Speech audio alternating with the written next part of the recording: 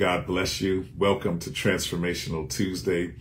Yes, we do indeed praise God for his presence and his power in our lives.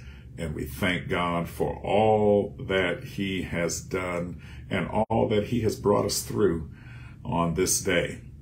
God is such an amazing God. He's a wonder-working God. He is an awesome God. And for that, we are very, very grateful. God bless you. I see you coming on. Yes, he lives. Didn't we have an awesome Resurrection Day worship experience on this past Sunday?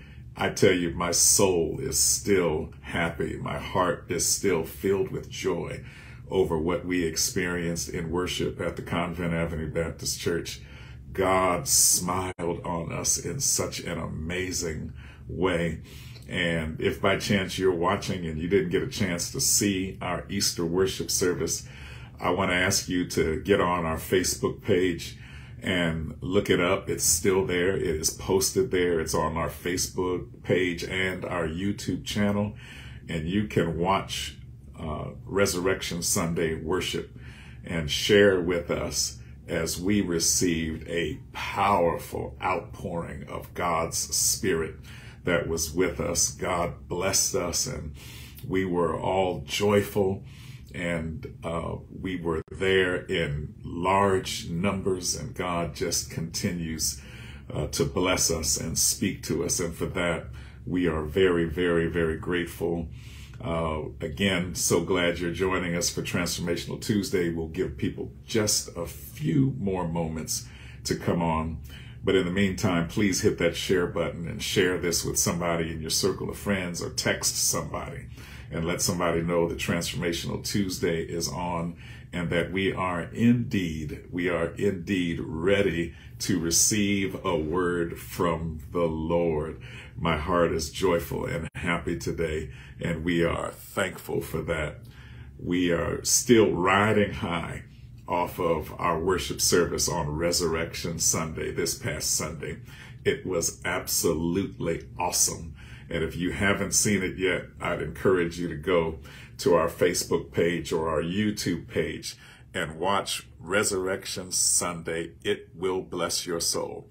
And then, you know what? Even if you were there, or even if you have seen it, I think it's a good idea to watch it again. I've watched it a couple of times, especially certain parts of it. And so we're grateful for that, and grateful for the move of God, and grateful for the Holy Spirit blessing us in such a powerful way. All right. My brothers and my sisters, let me just announce the scriptural passage for tonight, make a few brief observations, and then we'll be ready to get into the Word of God. We're going to look at Daniel chapter 6, verses 10 through 23. Again, that's Daniel chapter 6, verses 10 through 23. If someone would type that in the chat for me, for the benefit of those who will be watching this later, the scriptural passage is Daniel chapter 6, verses 10 through 23, which we'll be looking at tonight. By way of observation, let me just say that I want to encourage us to continue to be safe. I always say that each and every time. And as you know, on Resurrection Sunday, we were not at full capacity in terms of attendance, but we were pretty close. And we were in close quarters. We were close together. Wasn't much social distancing going on in the sanctuary. We had people on the floor of the sanctuary, people in all three sections of the balcony. It was amazing. But we still have to continue to be safe during this COVID pandemic, and I hope you're doing so. Wearing a mask is still very important. We're looking at when we might relax that, so to speak, for worship. But as for right now, and I am thankful for those of you who continue to abide by our safety guidelines in terms of wearing a mask during our worship experience. Indeed, God is good, and God has blessed us. And I hope and pray that you're continuing to be as safe as you possibly can as you're going throughout your day. Amen, amen, and amen. Also, please pray for the families in our church family who are going through times of bereavement and grieving. I ask that you would lift them up and pray for God's peace and God's comfort to be with them and upon them. Pray for one another. Pray for situations that you are aware of. Pray for our world. There's been another mass shooting in the country that took place in a bank in Louisville, Kentucky. We're praying for all of the families affected. But I'm to the point now where, in addition to praying, we need to start pushing for and passing legislation that controls how these guns get in people's hands. It is unsafe and it is unjust for so many guns out there and semi-automatic weapons that are very dangerous to the people of our community, for them to just be freely flowing out there in the community. It is unjust, it is unsafe, and we need to begin to push our political representatives to the place where they will pass gun control legislation. It seems like there's always something like this where we're seeing them almost every week now. And my heart is heavy and I'm saddened by that. And it's time for us to take action as a nation regarding gun control and stemming this tide of violence that's going on in the United States of America. So I'm praying about that, but I'm also pushing for those who represent us in halls of government to pass legislation that controls guns and helps to control the violence that's going on in our community. And I invite you to do the same, to call or write a letter to our political representatives and let them know just how concerned we are about this and how we demand that there be gun control legislation that is passed. It is time out for that. Our children even are no longer safe in public places and in schools, and it is just too much. It is out of control, and it is time to pray, yes, but in addition to pray, to begin to exert pressure on our political and governmental people who represent us in halls of government. And I invite you to join me in that as well. All right, Daniel chapter 6, verses 10 through 13. And I'm going to read it in the New King James Version. It reads as follows. Now, when Daniel knew that the writing was signed, he went home, and in his upper room, with his windows open toward Jerusalem, he knelt down on his knees 3 times that day and prayed and gave thanks before his God, as was his custom since early days. Then these men assembled and found Daniel praying and making supplication before his God. And they went before the king and spoke concerning the king's decree. Have you not signed a decree that every man who petitions any god or man within 30 days, except you, O king, shall be cast into the den of lions? The king answered and said, the thing is true, according to the law of the Medes and Persians, which does not alter. So they answered and said before the king, that Daniel, who is one of the captives from Judah, does not show due regard for you, O king, or for the decree that you have signed, but makes his petition 3 times a day. And the king, when he heard these words, was greatly displeased with himself, and set his heart on Daniel to deliver him, and he labored till the going down of the sun to deliver him.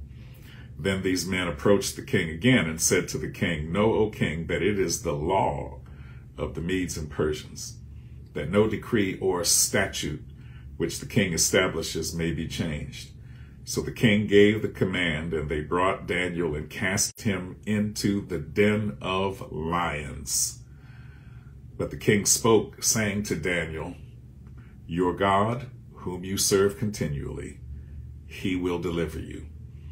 And then a stone was brought and laid on the mouth of the den, and the king sealed it with his own signet ring and with the signets of his lords, that the purpose concerning Daniel might not be changed.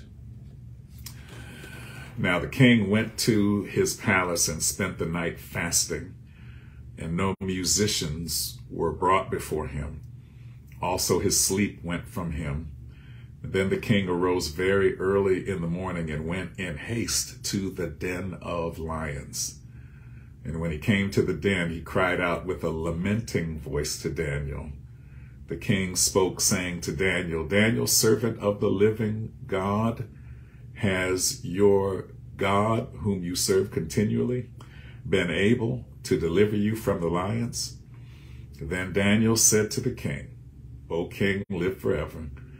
My God sent his angel and shut the lions' mouths, so that they have not hurt me, because I was found innocent before him. And also, O king, I have done no wrong before you. Now the king was exceedingly glad for him, and commanded that they should take Daniel up out of the den. So Daniel was taken up out of the den, and no injury whatever was found on him, because he believed in his God. Say amen, somebody. Amen. What a story. And for our moments of meditation tonight, I want to talk from the subject, a powerful prayer life. A powerful prayer life. If someone would type that in the chat, a powerful prayer life. The longer I walk with God, the more I am convinced that having a meaningful, powerful prayer life is the key to us living life the way God would have us live it, and the key to us living that abundant life that Jesus Christ told us was the reason, one of the reasons that he came into the world. How many of you know that prayer is linked to power? Give me a thumbs up if you believe that prayer is linked to power. And so often we do quote many verses in the Bible about prayer, including, if my people who are called by my name will humble themselves and pray and seek my face and turn from their wicked ways, then I will hear from heaven. I will forgive their sin and heal their land. And in the New Testament, we read that the effectual and fervent prayer of a righteous man or person or woman or boy or girl availeth much. Far too often in the lives of Christians and those of us who attend church, prayer is too often an afterthought for many people. It is something that we do kind of when we think about it, or we do it before we go to bed, or we do it before we eat. But I'm talking about a consistent, intentional prayer life. And I believe that prayer is our link to the power of God. And in this story, Daniel is an excellent example to us about a powerful prayer life. We've talked about Daniel in weeks past, and Daniel was a man of prayer. The text records for us that Daniel prayed 3 times a day, and he didn't mind people knowing that he was a man of prayer. You know, we should not be ashamed to let the world know that we have a prayer life and that we pray often. Prayer is our key to unlocking the power of God to move in our personal lives, in the lives of our church family, and in the lives of this nation and in this world. Prayer matters. And I want to impress upon you tonight the importance of praying. And the New Testament even goes so far as to say we ought to pray without ceasing. Somebody type that in the chat for me. We should pray without ceasing. And while that doesn't mean that we ought to be on our knees in prayer all day, every day, 24 hours a day, 7 days a week, it does mean we ought to have a prayerful attitude, a prayerful disposition, and a prayerful approach in our lives. I would hazard to say, if we asked people, the average person today, how much time have you spent in prayer today? I wonder what kind of answers we would get. I wonder if there would be some people who would say, I haven't prayed today at all. And there may be some who've prayed 3 or 4 times. There may have been some who can say, I was prayerful all day long because I really, really needed it. I had that kind of a day. So my brothers and sisters, we learned something very valuable from Daniel. So Daniel was a man of prayer, and you would think that people would think that was okay, that nobody would be bothering him. But yet, here, the king made a decree that no one should call on God or call on any man or petition any man for 30 days. And if they did, that they would be thrown in the lion's den. Wow. Crazy prayer. Just because you prayed. Just because you prayed.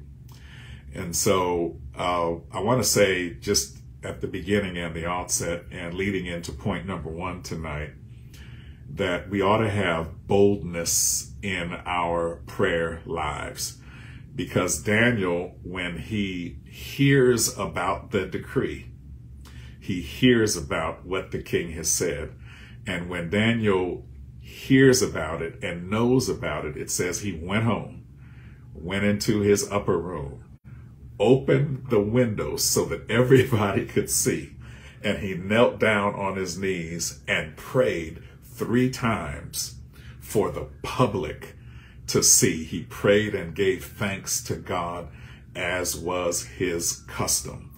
Daniel had a boldness in his prayer life. He was unashamed. He was unafraid. And in fact, when people threatened him about his prayer life, he got even bolder and opened his window for everybody to see. And he prayed and did it not just 1 time, but 3 times, as was his custom. So I want to leave you with this point number 1, that your prayer life, it's possible that your prayer life can create trouble for you. Your prayer life can create trouble for you. But I call this good trouble. Amen, amen. Having a bold, unashamed, unafraid prayer life can create trouble for you, but it's good trouble. If I'm going to get in trouble, I want to get in trouble talking to God, petitioning God, and boldly and unashamedly being a person of prayer. So it creates trouble for Daniel because there's a group that sees him pray, and they decide to tell on Daniel and go to the king and say, King, didn't you say nobody's supposed to be praying for 30 days? But that Daniel guy, one of the captives from Judah, he's not listening to what you said. He's not listening to your decree. And he's praying 3 times a day publicly for everybody to see. The king is not happy about that because he likes Daniel. He doesn't want Daniel to be in trouble. But then this group, they hem him up, the king, and approach him and say, that once you put a decree out there, you can't change it. You're not supposed to change it according to the law of the Medes and the Persians. And the king is stuck between a rock and a hard place. His back is up against the wall. Daniel is in trouble. And the king doesn't want to get in trouble, so he has to apply the law evenly and fairly. So the king brings the command, and they bring Daniel to him. and Daniel gets thrown into the lion's den. Have any of you ever been thrown into a lion's den? Into a hostile place where there were things, circumstances, people, or situations that were designed to destroy you, to end you, end your life, to bring destruction and suffering and misery to you? Have you ever been thrown into the lion's den of life? I hazard to say that some of you have been. You know what the lion's den means. It may not have been a literal physical lion, but it may have been an emotional lion. It may be a lion that has to do with the criminal justice system. It may be a lion that has to do with addiction or temptation, or your job might feel like a lion's den sometimes. The church can feel like a lion's den sometimes. Have you ever faced a lion's den?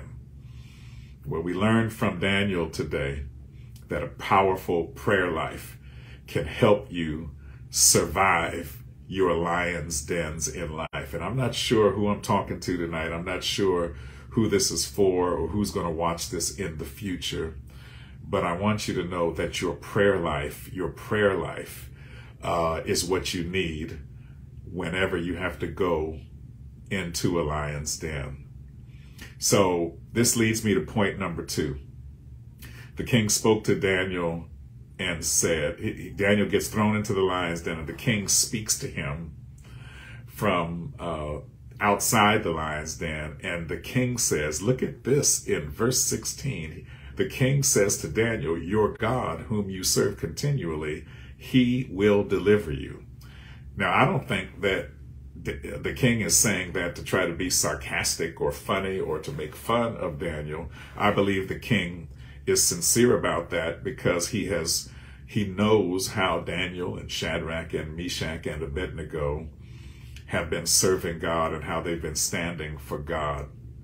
And the king, who made the decree, has faith in God because of Daniel's commitment to prayer that he has seen and that other people have seen.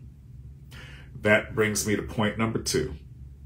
Your prayer life can inspire faith in others. Your prayer life can inspire faith in others, and it can inspire faith in other people of God who believe in God as well. And it can inspire faith in people who might be on the fringe and not really committed to God. But if you have a prayer life and you're sincere and you're committed to it and you're consistent with it, your prayer life can inspire faith in others. And it might be someone that you see each and every day, or it might be someone in a high position or in a position of responsibility or authority. But Daniel's prayer life had an impact on the king, so much so that the king says, your God whom you serve continually, he will deliver you. Now notice the king said, your God. King didn't say, our God. King didn't say, my God. He said to Daniel, your God whom you serve continually, he will deliver you.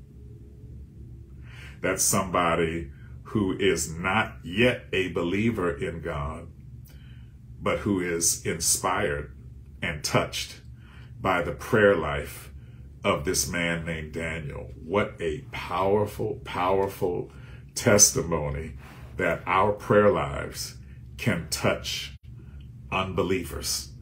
Our prayer lives can make a difference. If you got someone in your family who's not a believer, let them see your prayer life. Your prayer life just might touch them.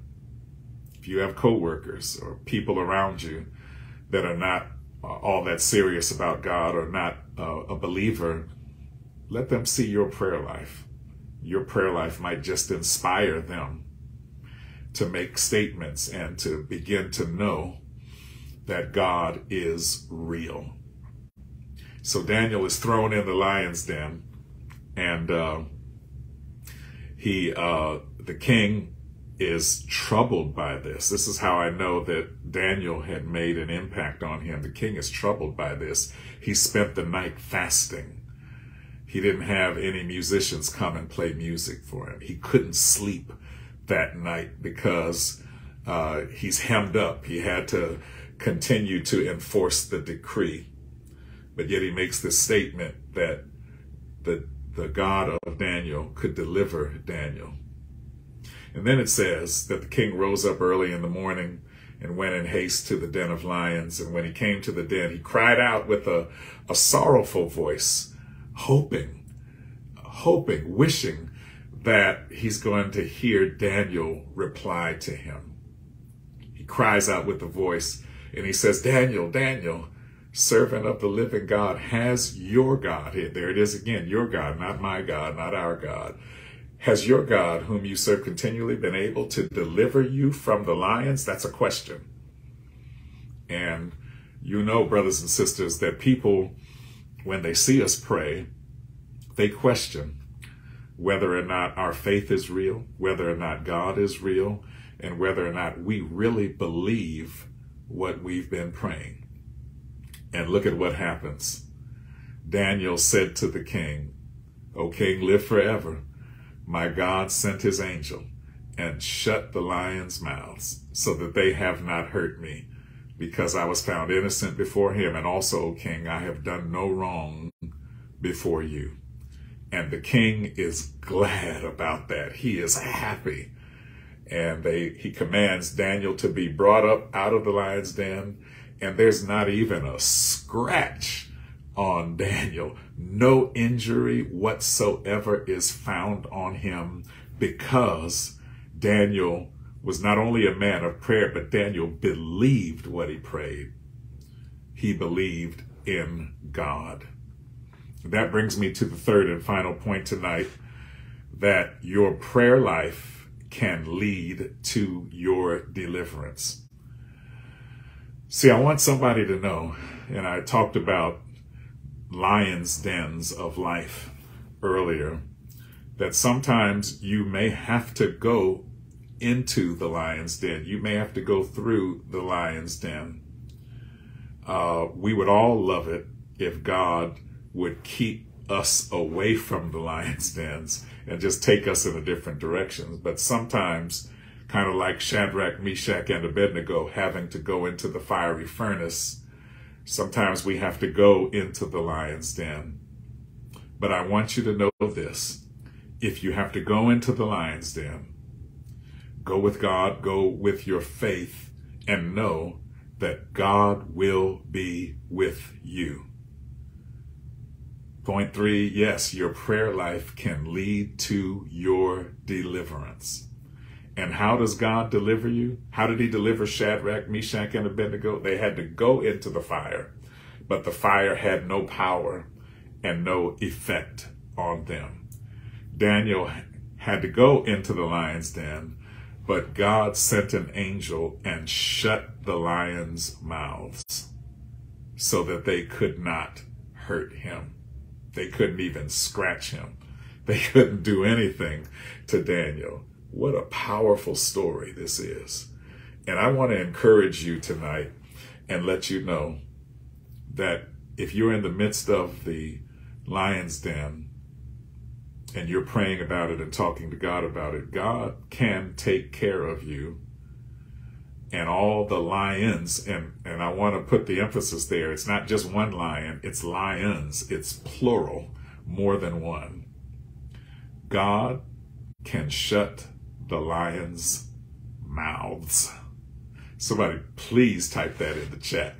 That's a powerful and provocative point. God can shut the lions, plural, mouths, plural. God can shut lions' mouths. And my prayer for you and for all of us is that God will shut lions' mouths in our lives.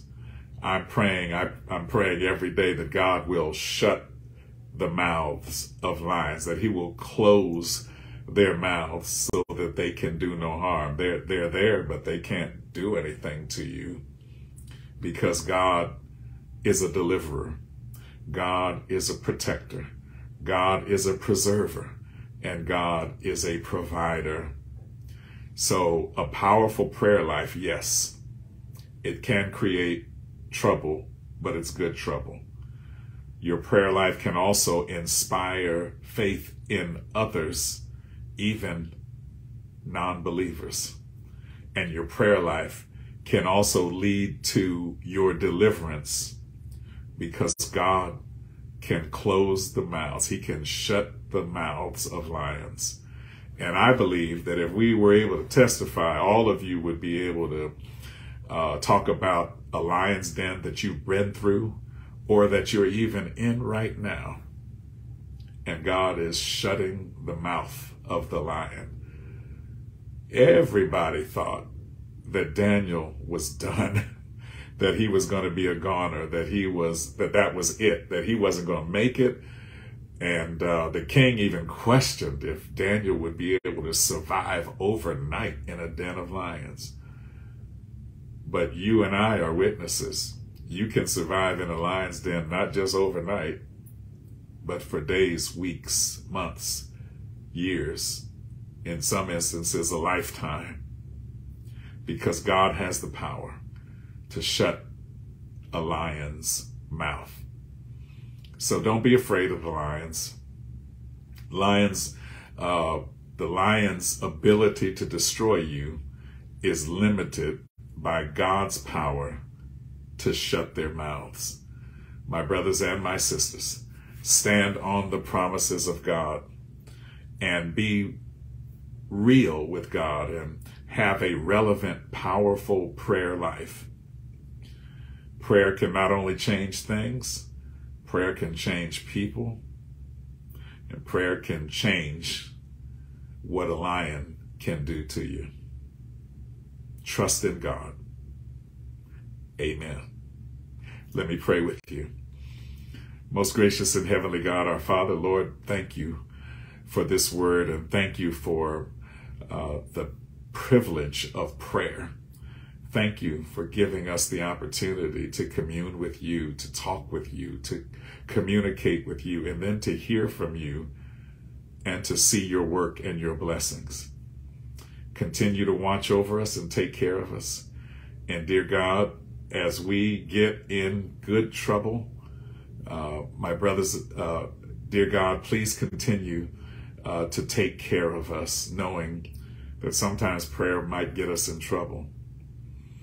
I pray, dear God, now for your people, for all of us, that our prayer lives would become an inspiration to others, and that even non-believers would come to see you and know that you are able and that you can deliver.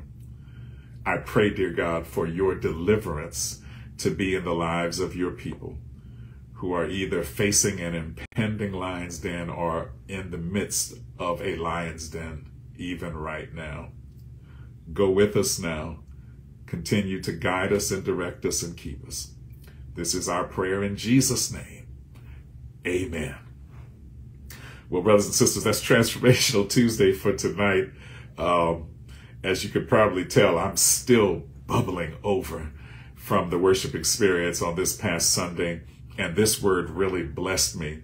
And I've tried to share with you out of the overflow that's in my heart regarding this word. I hope and pray I said something that encouraged you and strengthened you for your journey. But let me know what you think in the comments. Write down what touched you, what transformed you, what made a difference. Let me know in the comments. Your comments are very important, and I'm very appreciative of them. If you know someone that this word might help, someone who's in the lion's den that needs to be encouraged, send it to them, or tell them to check out the Convent Avenue Baptist Church Facebook page and or YouTube channel so that they can hear this word and be blessed by it. I do hope and pray, dear God, that you, brothers and sisters, that you would be encouraged, that you would know that God can be with you and take care of you even in those lions' dens of life. Once again, this has been Transformational Tuesday.